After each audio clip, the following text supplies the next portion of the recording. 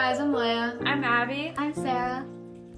Our treasure of heart Bible verse for this week is taken from Philippians chapter 4 verse 13. I have the strength for everything through him who empowers me. St. Paul wrote this epistle addressing to the Christian church in Philippi. In Christ there is true strength.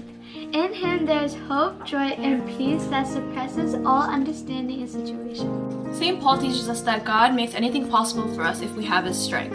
We are able to do simple things and face harder struggles that comes our way. If we have faith in our Almighty God as well as his strength, it is possible to overcome anything. We are grateful for God for giving us his strength.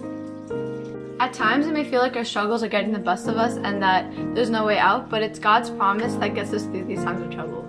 Even though Jesus is in our lives, we can face these problems. It isn't the path that we wish to have, but God can prevail us through it. For in all times of troubles and all times of doubt, Christians will often turn to Philippians chapter 4 verse 13 for perspective, hope, reasoning, and good logic.